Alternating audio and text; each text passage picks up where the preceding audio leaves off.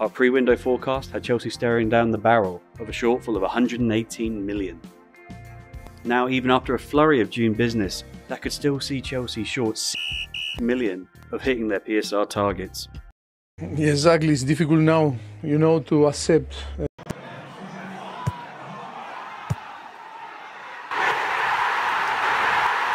Last week, we explored the rise of Premier League swap deals as clubs scrambled to boost profits before the financial year end.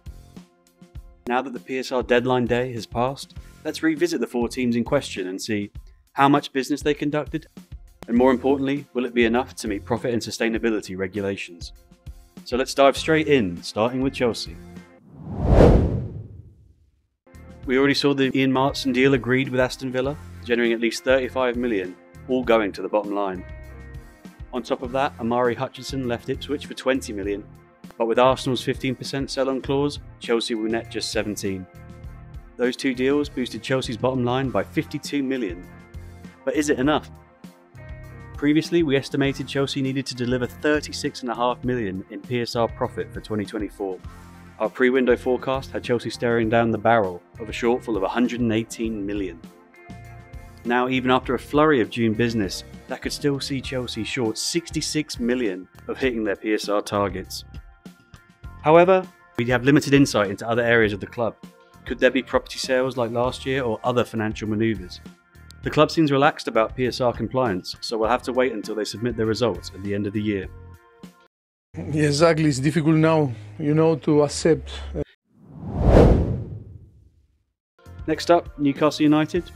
Newcastle's deadline day was frantic, with big names like Alexander Isak and Anthony Gordon linked to moves that didn't materialise. However, they did complete some significant deals. Academy starter Elliot Anderson did move on the 30th of June, generating 35 million.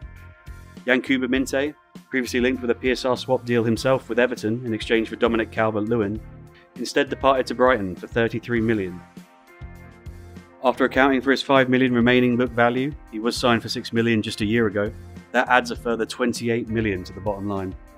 Off the pitch, Newcastle also cashed in on Dan Ashworth's drawn-out move to Manchester United. Compensation hasn't been reported, and Newcastle were alleged to be holding out for 20 million, but given the timing of the deal and the deadline, we're assuming 7. These 3 deals boosted Newcastle's bottom line by 70 million. Will that be enough? Based on the 2 previous years, Newcastle needed to generate 11 million in profits. Our previous forecast showed Newcastle needing just 35 million in sales, thanks to the benefits of Champions League football. Adding in the 70 million of June business seems more than sufficient, suggesting our assumptions were too optimistic, or Newcastle over-delivered due to deal uncertainties. In our view, Newcastle looks safe for FY24. So yes, of course, we hope to use this as a springboard to get back to our very best levels consistently. Moving on to Aston Villa. We had covered Timo Ogbonnen's swap with Everton's Lewis Dobbin, banking Villa 9 million in profit. We also saw Amari Kellyman go to Chelsea as part of the Maatsen swap, netting a further 19 million. Morgan Sanson was sold for roughly 3, but given Villa paid 16 million for him 3 years ago, that's unlikely to deliver any profit. The biggest was left for last. Douglas Luiz sold to Juventus in a continental swap, with 2 players heading to Villa in exchange. Villa's June transfer business also delivered 70 million in additional income. We estimated Villa needed to restrict PSR losses to 40 million in 2024, and were short before the window opened. The June deals, though, appear to have bridged this gap, securing Villa's PSR compliance. Yes, of course, we are very happy and... Lastly, we move on to Everton. We already had the aforementioned Lewis Dobbin swap to Villa, banking the Toffees 9 million. Everton also cashed in on Ben Godfrey, selling to Atlanta for 10 million. However, the Toffees bought Godfrey for double that back in 2020, meaning Everton only banked 5 million in profit after factoring in his remaining asset value.